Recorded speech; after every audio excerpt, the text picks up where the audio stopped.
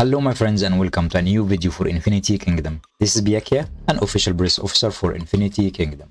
And I'm going to talk about an important update happened, and it's for the KvK skills. Now you might get the KvK skills even if you didn't win your KvK, but instead of using gems you can use money, real money.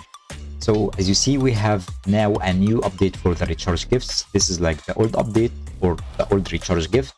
The old recharge gift, this used to be an artifact after an immortal disappear. So we have a new update and it will alongside with the artifacts or the immortals. So it will not replace the immortals or the artifacts, and this is an amazing thing. It's going to have ability stones for a KvK skill. So you are going to purchase a KvK skill ability stone for 1 day for $5, and this is going to be for 7 days, so you can purchase it 7 times and get 7 ability stones. And if you purchased 5 bundles, you will get this chest. What's inside this chest? It has 5 ability stones of the same skill. So this is 5 are full coverage ability stone for 7 days, and an extra 5 if you purchased it for 5 times. You can get only 10 if you want to spend efficiency in the ability stones, like having 5 only packages with $5, and you will get 5 ability stones. It will be equal to $25 totally spent with 10 ability stones, which means the 1 ability stone will cost you $2.50. The sad thing, you have to put in mind that there is no gems here, so you will purchase only resource chest and the ability stone, but without any gems. So here, as you see, you can see the gems. Let me try to purchase it to confirm.